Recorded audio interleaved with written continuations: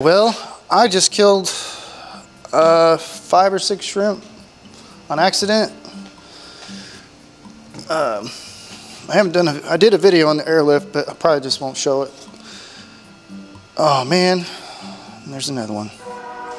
I don't know if you can see him, he's right there. Well, that one's dead. I managed to get one of them to come back to life, but this one's been sitting here for 20 minutes. Oh, crap, it just, holy crap.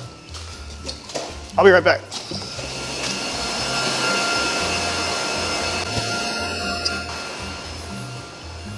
Maybe that was nerves.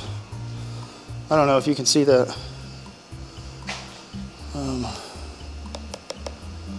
Get my hand in there. Come on. I'm going to swirl it around and kind of give it help with the gills.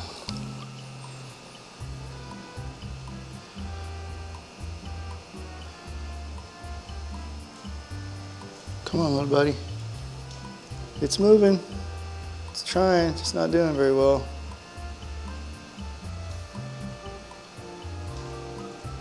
Do you see it just shake its eyes? It's like, whoa, what happened? I am just going to call this one good and not risk it anymore, but wow, okay, that was cool. I hope there's not another one in there. Okay, so this is an airlift. It has a filter bag on it. I didn't think about them being in here. I had to replace this pipe, so I reached into the pool, I lifted it up. Unbeknownst to me, there was about 8 shrimp in the bottom. I guess when the current, I don't know if they're just eating down there or they were trapped. I don't think they're trapped. Shrimps are so fast. So I replaced this pipe, and then what I did was, you know, just the plumber's, I'm calling it the plumber's pound, I don't know. You know, like that to get it in there good and tight. And then I went over here and I was gonna drill in.